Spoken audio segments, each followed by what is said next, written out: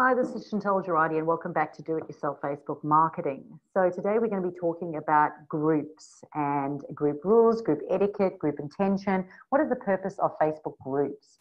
So Facebook groups are communities that get created by people on Facebook. Now these groups can be set as private, as public, or as closed, okay? Now before you even consider going and starting a Facebook group, because remembering that all of these require work. So before you even start considering doing a Facebook group, what is your intention? Are you trying to nurture existing clients? Are you trying to attract like-minded people to a group and then try and upsell them into your program? Or are you trying to get money from your clients and then put them into a group to actually run a program? Okay, so there's various ways that you can use groups. So let's just talk about the one. The first one may be to attract people. So say, for example, you are a used car business on the Gold Coast. You might start a used car group, a used car sales group on Facebook for people on the Gold Coast. And you might decide that it's going to be a public group. And then you might invite people to come into that group and sell their used cars or buy, sell, or look for used cars. Now, the benefit of that is you being the owner of the group is, firstly, you can say in your description that no other person who's selling cars is allowed to sell it because this is for you to be able to do this, okay? The other thing you could also do is establish the ground rules and say that people are only allowed to ask questions, or they can't, if they're going to make sales, they need to do it through you. You basically have to work out how you're going to run or manage that group and how is it going to actually turn a result for you. Okay, then you might attract all these people now that want to buy and sell cars and they come into your group. You can qualify them by getting them to answer questions as they come into the group. So for example, you could say, if you're coming into the group, please understand that I have this used car sales business, so no one else is allowed to promote their car sales business other than mine. However, private sales are allowed. So you can decide how the rules are going to be. You could also then in the rules below say if you come into this group, you agree to follow and abide by the rules which you've also set up, okay? You also then want to make sure the name of the group is very clear and that you fully understand your privacy settings as well, okay? Now, for example, if you want to monetize your Facebook group, there's a couple ways you could do it.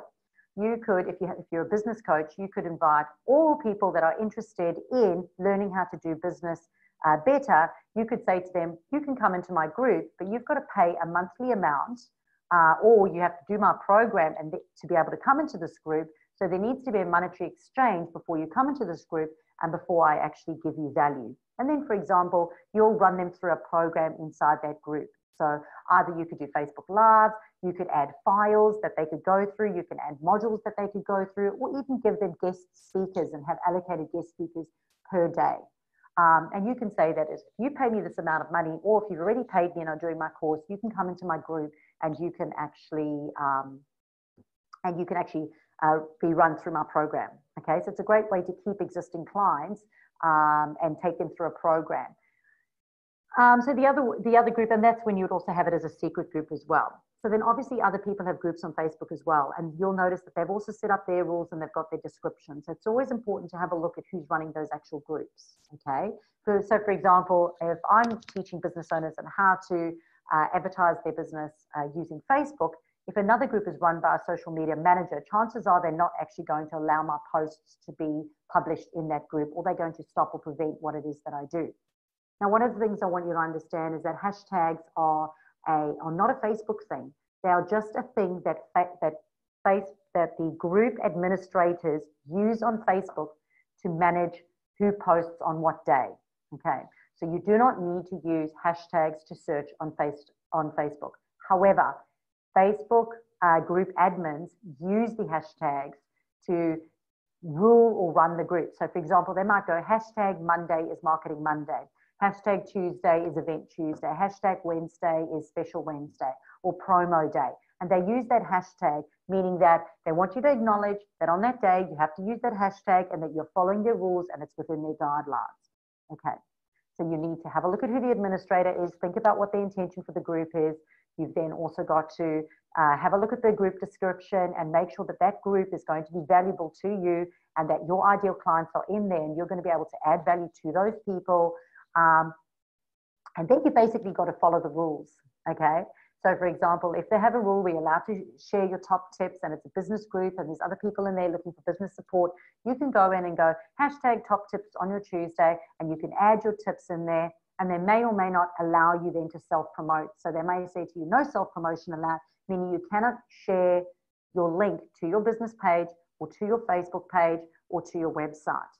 And if you do, they'll give you a warning or they'll report you as spam. So share your tips in there. The thing is that this is why it's so important that your personal profile is set up professionally and properly, because it's quite easy for people just to click onto your name and click through onto your personal profile and then see your business anyway, if you've evoked enough curiosity and if you built that relationship with them. So that there's what your group strategy basically would be. There is also a way for you inside the group to search for other people that are looking for your services. You just want to be looking out for that little magnifying glass on the midway down on the left-hand side, where you can actually search within that group to see if people are looking for a business coach, if they're looking for a painter. And that way then you can go and answer them and pitch them and say, hey, this is what I do. This is my point of difference. This is why I do what I do. And this is how, and if you'd like to work with me, please reach out and contact me. All right, so let's share screen now and go and have a little look. So let's start with the F square on the top left-hand side. So this takes you to Facebook land, okay? And as you scroll down the left-hand side, it says explore groups. So this is where we click into the groups. And over here, you can see the groups that you're in. And it will suggest groups to you, and it offers you a whole bunch of categories as well. What I want you to know though, is that Facebook is a search engine. So if you actually go into the search engine up at the top, and if I go business,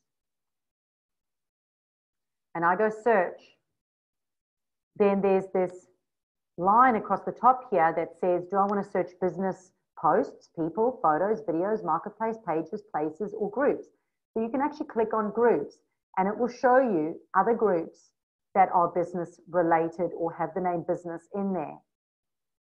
That way you can hover over them, check out the groups, see whether or not they are actually getting a lot of engagement, and if they've got a lot of members. So you want to be looking out for active groups, okay?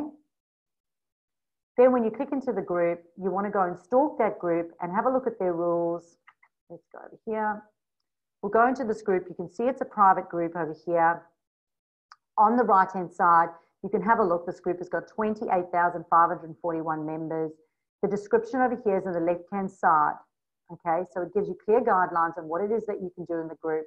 The other thing you could do is check out the announcements up at the top. So if you have a look here, many of them will put it in the announcements over here where they will let you know how the group is run or who's running it and what is expected or allowed from you. Okay. Now, many of these groups will also sell the advertising position. So you can actually buy that banner up at the top for anything from $10, $15 a week. You can actually buy that advertising space, especially in the buy and sell groups.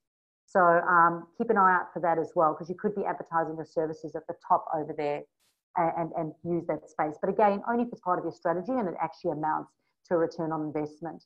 The next thing they may do is they may ask you to pay to advertise on that group. So whoever pays can advertise, and those people who don't pay you are not allowed to advertise on that group, okay? And some of the groups even have different layers. So they might say this amount of money, you're entitled to do this amount of money, you're entitled to this, you pay this, you can actually be a guest influencer, you can actually do live trainings. So the more you pay, the more access they give you to that group. So they build that group with the right people and they allow you to promote on that group. So let's go back here to Facebook World. We'll go back into groups over here and I'll show you how to set up a group. So here it says create a group. We click onto that.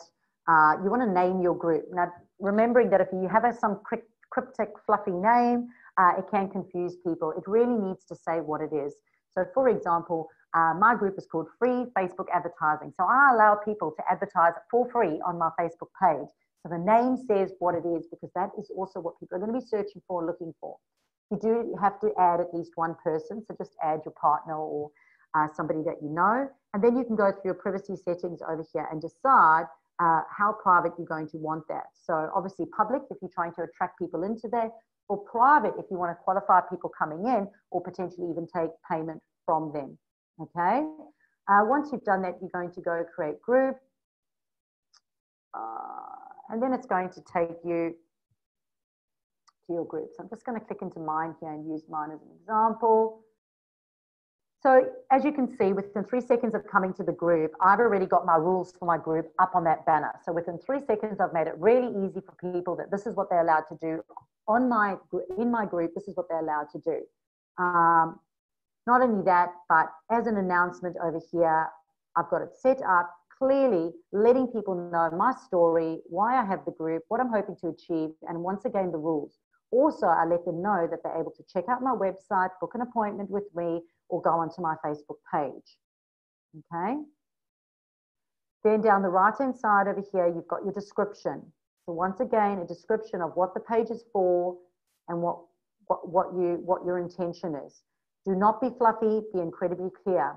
This over here is where then you'd go to add people into your group. And you can also send the URL to them. So you can actually send and invite them and invite people to join your group. Okay.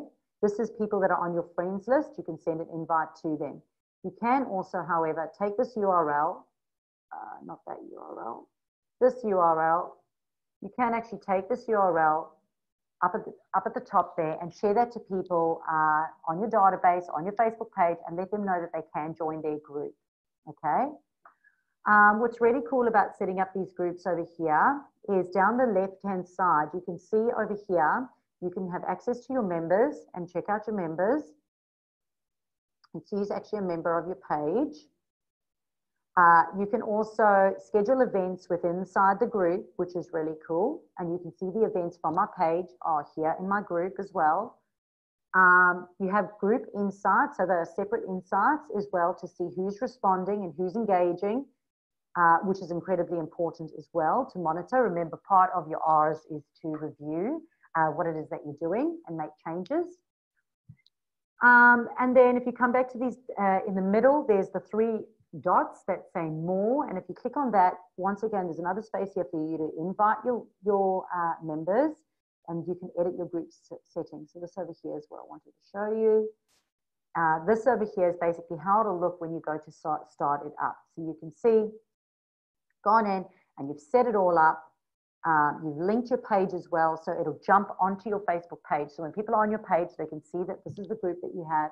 You can even create that URL that we were talking about over there that you can share with people. You can choose a color, and you can basically set it up how you like. So again, it's how you want to run the group. So what is your intention, you know? Do you want people inviting other people in, or do you only want to be including people in?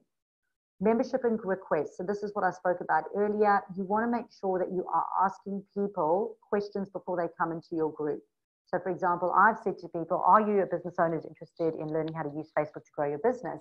And if they answer yes, well, it means I can reach out to them and offer them my program. Have you read the terms and conditions? And then also I'm sending you to my website here as well to say, hey, there's heaps of free training resources on my website. So go onto my website and check it out as well. So you want to make sure that you're pointing people in the right direction. So that there basically is how you set up your group. If you do want to delete your group, you've basically got to go into your members. You've got to delete all your members and then delete yourself as well, and your group will disappear. Remembering that everything you do on Facebook, so the more pages you have and the more groups you have and the more profiles you have, the more work you're creating for yourself. You want to make sure that you have a simple strategy which has an intention of what you're hoping to achieve. Think about what you're hoping to achieve, because just having a group and attracting those people is going to do nothing unless you nurture those people. And if you nurture those people, you want to be able to put yourself in front of them. And at the end of the day, you want to turn them into clients. So what is that strategy moving forward? So hopefully, guys, that has answered some of your questions with regards to Facebook groups and how you can use them for your business. This is one of those things where you potentially may need to work with a coach in order to come up with that funnel or with that strategy on how you're going to use Facebook groups in your business. A lot of business owners are using it where once they've worked with you as a client, they can go into one of your private groups, they can pay you a monthly retainer, and then they can have access to your free training plus Q&A. because most people, more than anything else, want accountability so that they follow through with what it is you're doing. And you as a coach or business owner don't want to lose those clients. You want to be forefront of mind. So you want to constantly be nurturing them. So it doesn't need to be a huge amount of money. Some people do charge a huge amount of money. I think the most I've charged is $500 for a 5-week Facebook coaching program, which I did through a private Facebook group. But, you know, currently running a group at the moment where it's $97 a month, and they basically get Q&A inside the group throughout the week. And they basically get 1 hour of training every single week where I train and answer any of the questions that they may have as well. So if you do have any questions, please let me know. I hope that you enjoyed this module today on Facebook groups.